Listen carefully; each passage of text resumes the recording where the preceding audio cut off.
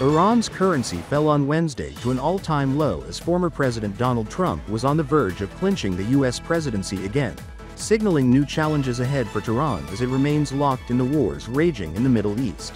The rial traded at 703,000 rials to the dollar, traders in Tehran said. The rate could still change throughout the day.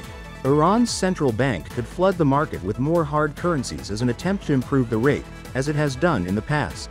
The slide comes as the rial already faces considerable woes over its sharp slide in value, and as the mood on the streets of Tehran among some darkened. In 2015, at the time of Iran's nuclear deal with world powers, the rial was at 32,000 to $1.